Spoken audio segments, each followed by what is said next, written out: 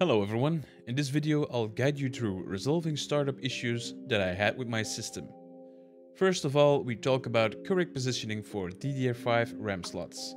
Second, troubleshooting slow boot times with AM5. And third, improving boot speed in Windows. First we talk about what I have. The motherboard is a MSI B650 Gaming Plus Wi-Fi sockets AM5. CPU is AMD Ryzen 7 7800X3D and the RAM is a G.Skill 32GB DDR5 6000 MHz. So let's talk about the correct position for DDR5 RAM slots. The first problem I encountered was that the system wouldn't start at all. This was because the DDR RAM was not installed in the correct order. Always ensure that your RAM sticks are installed in the correct slots.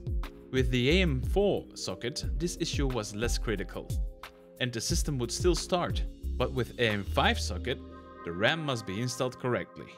For example, for dual sticks for motherboard, they need to be placed in slot DIMM A2 and the other one in DIMM B2 for my motherboard, of course.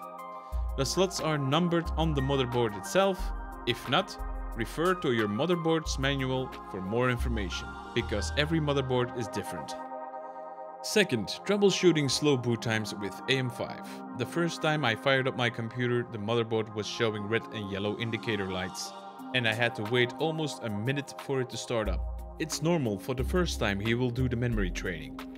But after a few days starting my computer, I was still waiting for ages to get in Windows. This delay due to memory recalculating itself every time. Here's what I did to fix it. Ensure your BIOS is up to date. In the BIOS, look for memory context restore and disable it. Restart your computer into Windows, then shut it down. Turn the computer back on and go back into BIOS. Then enable memory context restore again. Depending on your motherboard, you might be able to leave this setting disabled, but I re-enabled it on mine. Now, when I restart my computer, the orange light is gone. There was only one white light at the beginning, and the problem was fixed. It's very weird that the problem is fixed because I disabled it and re-enabled it, and now he runs great.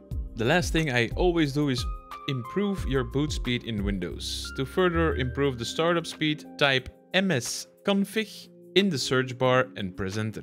Go to the boot tab and set the timeout to 15 seconds or less, but I think 15 is a sweet spot. The default is usually 30 seconds if I'm not mistaken.